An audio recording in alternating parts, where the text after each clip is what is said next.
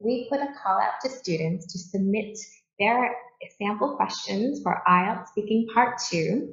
And today I'm going to listen to our first student, his submission, and provide some feedback and suggestions.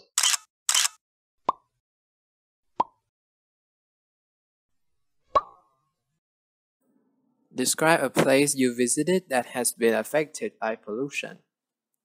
Well, today I'm going to tell you about a place that was seriously affected by pollution. It is Vũng Tàu Beach, and it is located in the south of Vietnam. Okay, so right away I have a suggestion. The IELTS question was, describe a place you visited that was affected by pollution. And the student said, well, today I'm going to tell you about a place that was seriously affected by pollution. So these are very similar, and you might think, what's wrong with that? Well, it's not wrong. It's just that to get a higher score, paraphrasing can really help you. So if you repeat back your first sentence pretty much exactly like the question, it's not going to help you get a higher score. But if you change it around a little bit to show off your vocabulary, it can help you a lot. For instance, he might say, pollution is a serious problem, and the impact is visible even in places that people assume are clean. For example, I traveled to, and then he will continue and talk about the beach that he went to and when he went there and so on. Well, I had a chance to visit it about 6 months ago when I was taking my summer holiday. All right, so just one small thing here. It is very normal and natural to use phrases like well and you know. Native speakers do this all the time, but just be careful not to use them too much. A little bit is okay. And there's very good grammar here. He said, I had the chance when I was taking my summer holiday. He used different verb forms. He used them appropriately. It was very nice. And this place used to be a pristine beach because not many people knew it. But ever since it was developed for tourism, many tourists have spoiled it seriously. Okay, wonderful. There's a lot of great vocabulary here. That this place used to be a pristine beach. Not many people knew it. So great vocabulary, appropriate verb forms. Not many people knew it. It gives more information. I like that. Ever since it was developed for tourism. Okay, this is great. Pristine, tourism, developed, these are all great words to use to talk about the environment, the beach. When I think of pristine, I think it's perfect, beautiful, clean, which is exactly what I think he's going for. So well done. So he also said that tourists have spoiled it seriously. Now, spoiled is a great word. Seriously is a great word, but he already used it. So I would change that to maybe severely or tremendously or just any alternative, just so that we don't use the same word more than once if possible. Well, the main kind of pollution that I saw in that place was water pollution and land pollution. All right, now I'm going to have to pick on some very, very small things because the student is doing such a great job.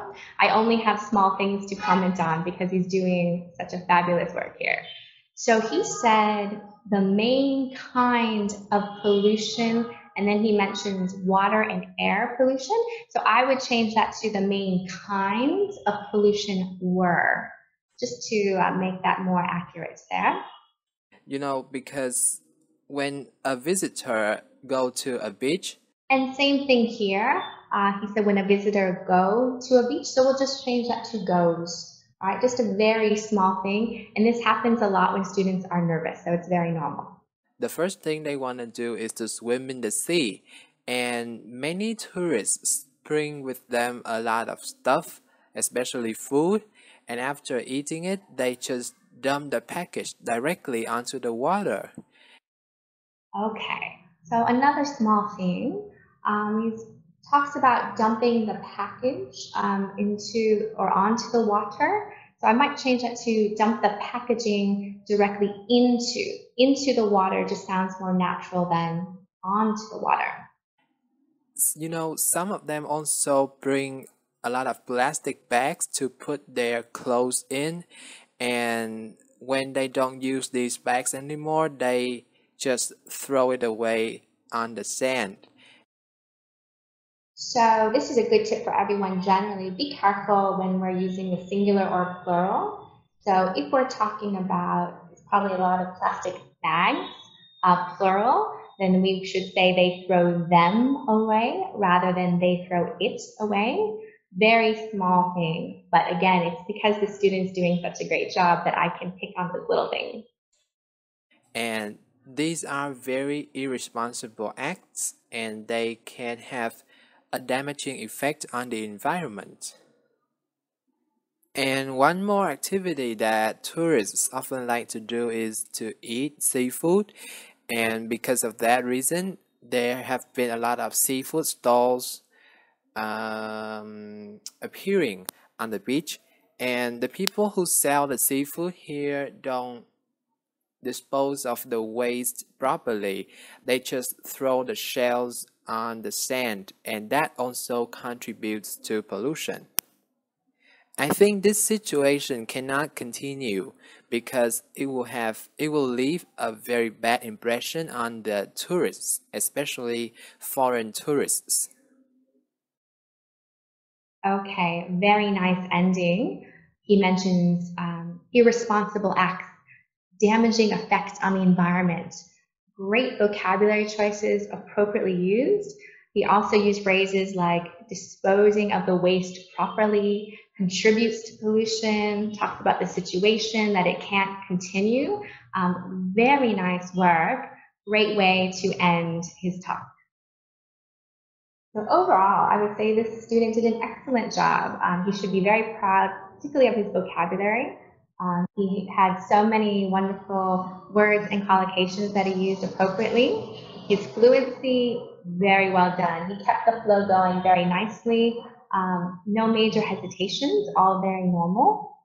His grammar was great. He used many different forms very appropriately. Only tiny little problems that I pointed out. So he did a really great job. And his pronunciation was very clear throughout. I could understand him very well.